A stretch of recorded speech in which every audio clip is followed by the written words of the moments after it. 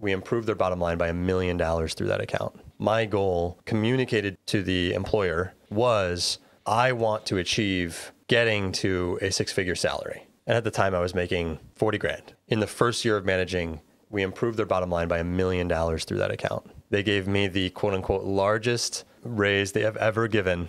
That was a 7.29% raise. After that raise, I was making 49 or whatever.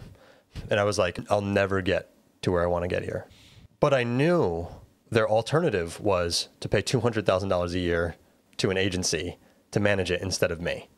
I took a big risk of saying, guys, I'm going to go out and do my own thing. So I gave my 2 weeks notice. I said, by the way, I really love working with you guys.